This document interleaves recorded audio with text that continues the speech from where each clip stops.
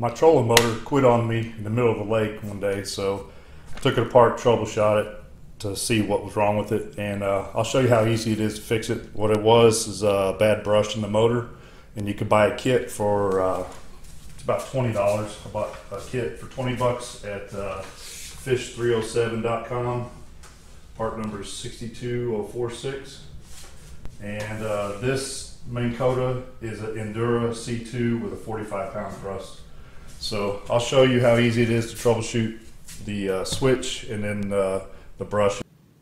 So here's the parts diagram of the parts I'll be replacing today. I'll be replacing these brushes here. The one brush was bad, the other one was still okay. You replace them as a set. And then the springs I'll replace with it. And I've got the bearing, I got an E-clip, I got some washers there, some O-rings, 2 seals, and then O-rings for the bolts. That's what I'll be replacing today. And here's the parts list. So when I ordered the kit, I made sure that the part numbers matched up with my parts list here, and they did, except it had an extra ball bearing and an extra E-clip. But these kits are made for a bunch of different units, so that would go in something else. First thing to do is remove the 6 screws underneath the head here and take the cover off. And then I would troubleshoot the switch first before you go into the motor. So find the battery leads and follow them. You got one wire coming up this way, the red one, and the black one coming up this way. And then measure these two, see if you got 12 volts. And of course I got 12.5 volts. Since I already took this motor apart, put it back together, the motor is gonna run. So I'm gonna put it on 1 and then check the voltage on the outputs of this one and this one here. That's at 8 volts at speed 1. And then 2, 9.5, 3, it's 10.76, 4, 11.25, and then that should be full voltage. Now I don't want to run it long out of the water, but I'm replacing all the seals anyway, so it won't matter. So that'd be the first thing to check, make sure your switch is all good. And after you prove all that, then we'll go on to the motor. I'll show you how to do the motor brushes. All right, we're going to start with disassembly here.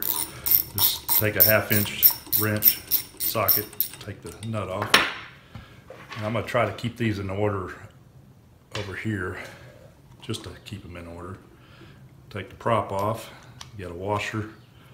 So I'm going to leave that like that. And then on the shaft here, you got this pin to hold the prop in place. Make sure you put that back in the right spot. Right here on the end of the motor, you got 2 1/4-inch bolts you need to take out.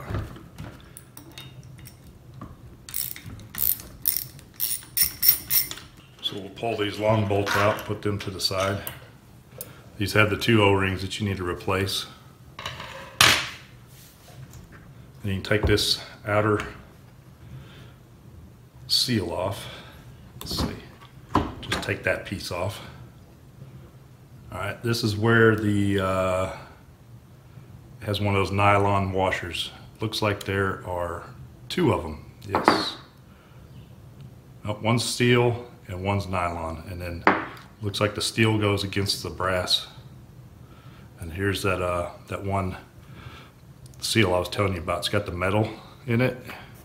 This other seal does not. It's up inside there. So we'll leave that in order. Now on this part, you can hold the shaft like this and pull the magnet out. To try that, there's an O-ring here we have to replace. There's an O-ring on this one we have to replace. So the reason I did it this way, where I pulled the outer part off, was I wanted to try to keep the brush assembly on the armature, but it actually came out. So I just wanted to show you that part of it. Now on the armature, this is pretty dirty, so I'll clean it up. The best way to clean it up is like with a piece of leather, an old belt or something like that. You might be able to use an eraser. I just clean it first and then use an eraser. Try that. And if that doesn't work, if you can use this emery cloth, but I would just do it very lightly on it and just turn it a few times, and that'd be it. So these are your brushes here. This one's wore down almost to the wire. This one's wore down pretty much to the wire. So it was not wearing even across the brush either. It should be straight across. Both of these should be. So this was definitely the problem right here. This brush, this one would have made it a little bit longer. This is about 4 years old, so I only got about 4 years out of it. So when we take these springs out, we need to notice that the spring is bigger on one end. So the one end facing the outside of the motor will be on the big end will be on the outside of the motor. I'm going to jump straight to the emery cloth now and just go ahead and get this done. Just a couple turns on here. Just a little bit more. Right where the brushes ride. Okay, that should be good. Now I'll clean that off. Inspect it for bad spots. I do have a bad spot right there, and it's got a catch in it, so I may have to lightly file that down. Got one right there too. Well, my armature had some bad spots in it where it sat there and arced probably when I tried to make it work, and it had some rough spots in it. So I don't ever like filing on an armature at all, but they were so rough, they were actually sticking up. So I didn't file into the armature, but I filed just lightly with this small file that doesn't have a lot of bite in it, and just got the rough stuff down. You know, I'll go ahead and continue with this kit. It should work fine, but next time I'll probably have to get a new one of these, or just get a whole new one. But we'll make it work. Now let's get the brushes out. You just grab it with a needle nose and just wiggle it back and forth, and it should come out. They'll probably be stuck in there from having water in there and all that, but they'll come out eventually. There you go. Go ahead and put the new ones in.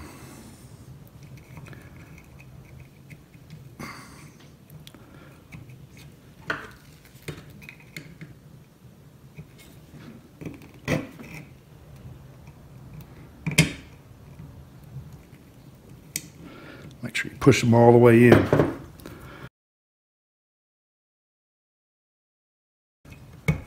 Right there. I mean, you got to use some pressure and get this part down all the way. There, good, like that. That one may need to go down just a little bit more. Go ahead and put these springs in. Make sure you got this big end right here on the outside of the motor. Push that spring in there. This one on this side. And then we'll come back to this later, and I'll show you how to get this back in there, because that's probably the hardest part for most people. Next, we need to get this bearing off. And if you don't have any bearing pullers or anything like that, you can do this little setup. Just use like a 1/4 bolt, stick it on the shaft, use a 1/2" wrench, and then have something to hold it up on the other end, and take a hammer and hit right here, and it should come off. I'll hold that there. There we go. That's a way to get the bearing off. So I grabbed a couple paint sticks to protect the shaft end, put one on this end, put the bearing up top, and then put this on top of the bearing. Try not to hit my fingers. It's hard to do this with 2 hands. Let's see. So get the bearing down that far. Once you get it that far, take a socket that'll clear the shaft and make sure it's hitting the inside of the bearing there, and then you can just tap it down the rest of the way. That's it right there. So that's how you can put the bearing back on. All right, let's go ahead and do these O-rings. You have to take the O-ring off of this thing and then clean this. I'm not going to show you cleaning it. I'm just going to replace that and the O-ring off of this magnet. Take it off and we'll clean this.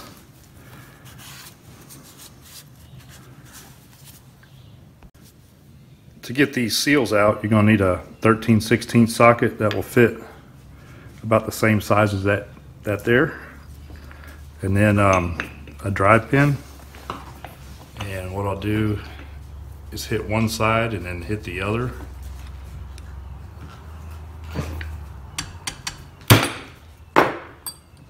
And then go to the other side. I think it fell out. It did. So that one came out.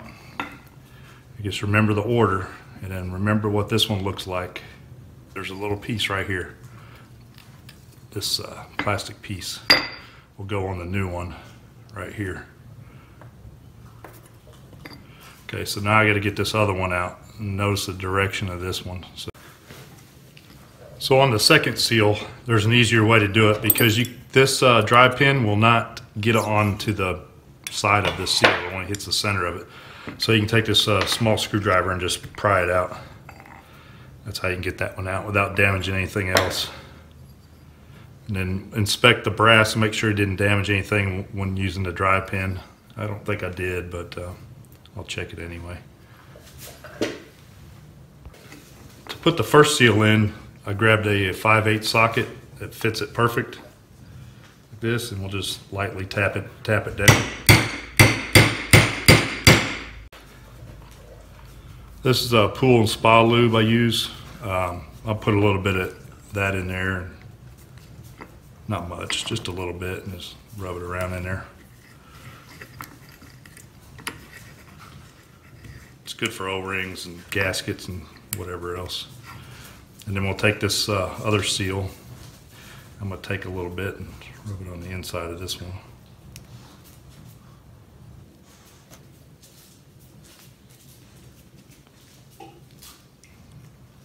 And then use the same socket. Actually, I'm going to use a piece of this wood first. Make it flat. It should be all I need to do. I might just give it one tap here. That did go down. Okay. There we go.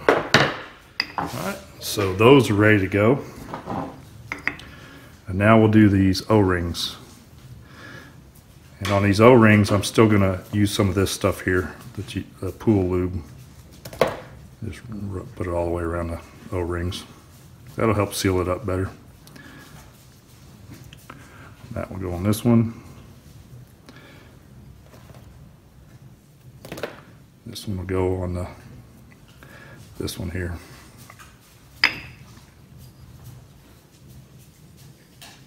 There we go. Go ahead and slide these O-rings off from these bolts. I'll put the new ones on.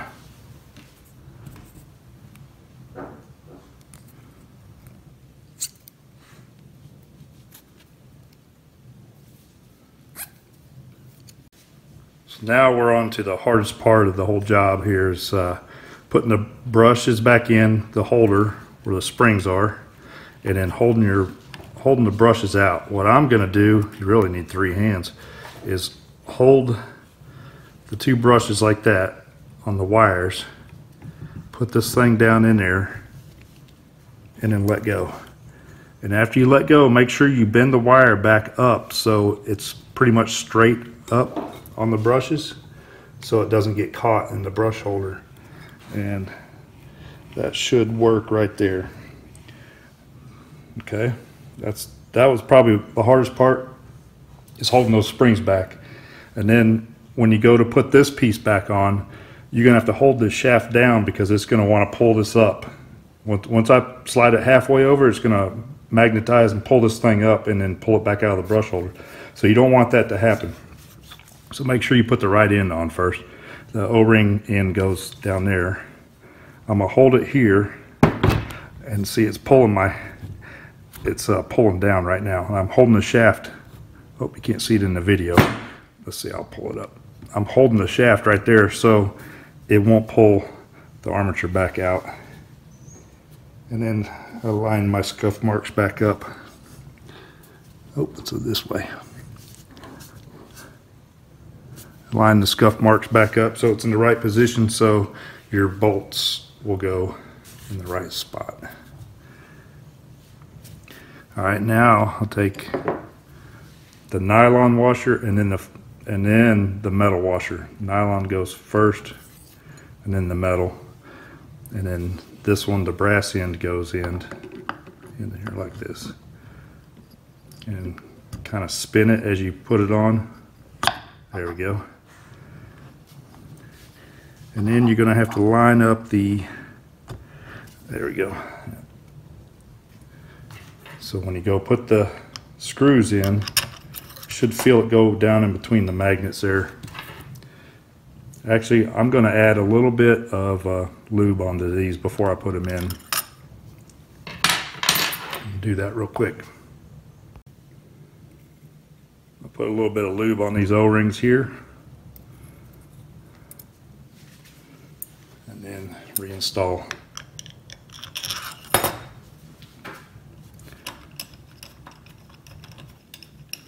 Let's go.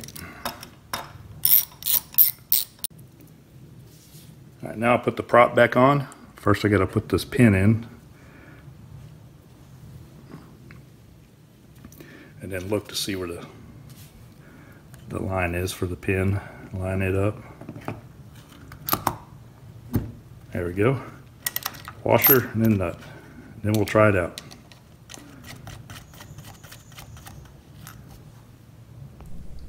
So the $20 repair kit fixed my problem. Ended up being the brushes, of course. The hardest part about this project was replacing the bearing, the seals, and then placing the armature into the brushes, spreading the brushes apart. But that should fix your problem. Hopefully this video helped you out.